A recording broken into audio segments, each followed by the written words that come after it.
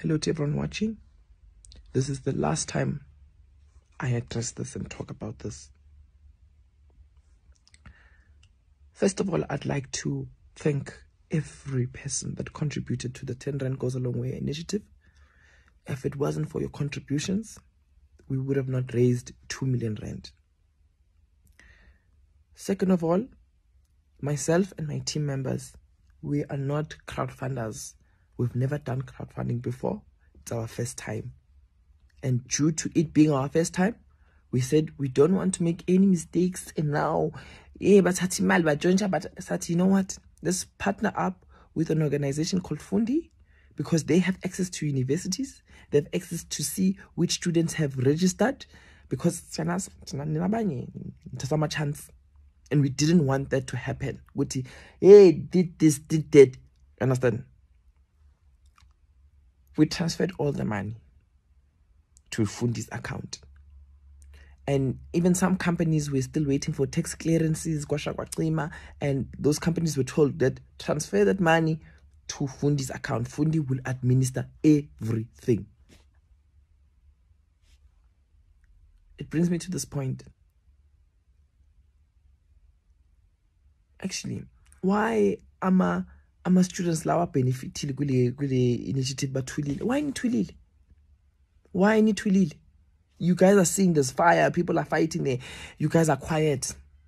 Can all the students that benefited from this initiative stand up and say that my registration fee got paid?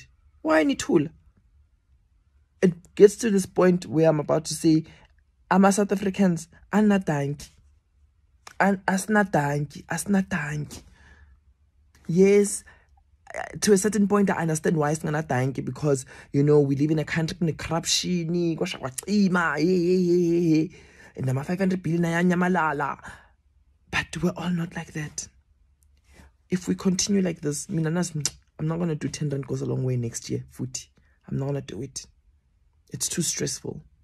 Hello loves, and welcome back to my YouTube channel. I go by the name of Lasizwe, but you guys can most definitely call me Yolona. This is a video update on Lasizwe, Dambuza and the 2 million Rand saga. Now, we all know that earlier this year, Lasizwe did an initiative whereby he asked his followers to please donate towards the 10 Rands Goes a Long Way initiative. Now, he managed to raise 2 million Rands, but then later on came forward to say that he will actually be transferring all of the money to Fundi. Now, I need for you guys to understand that Fundi is actually a student loan whereby they will loan students to either pay for their tuition fees, residence, or to actually cover their registration. But now the agreement would be that they have to pay back that money, and also they have to actually come forward with either a 3-month bank statement from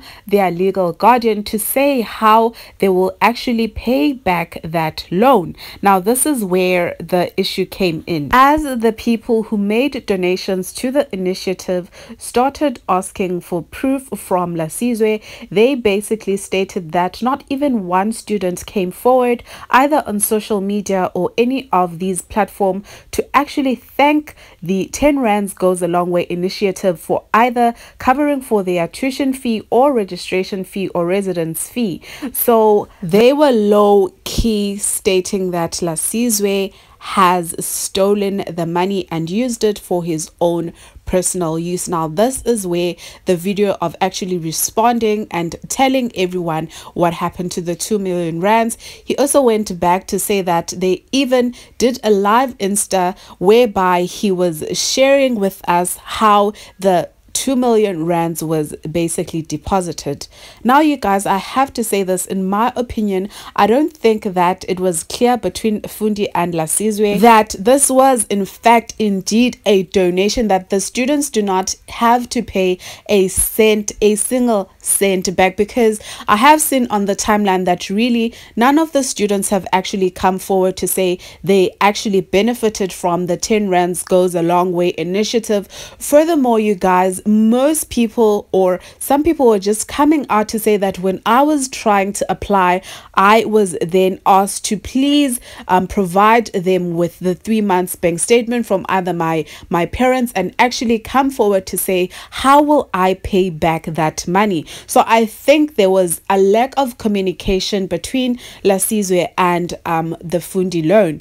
Anyways, you guys, please do engage with me down on the comment section. Tell me, how do you feel about this entire situation? I really do feel bad for Lasizwe, because he was really trying to do good for students who really could not afford their tuition fees. Also, you guys, as he has stated on the video, that he will never do this kind of initiative, because now people are painting him out to be the bad guy, and whereas it might be Fundi that, you know, is not being transparent with what they did with the 2 million rands. Now, my hopes are really that, you guys, they did not actually loan that money to students. Now, thank you guys so much for tuning in onto this video. Please do engage with me down on the comment section.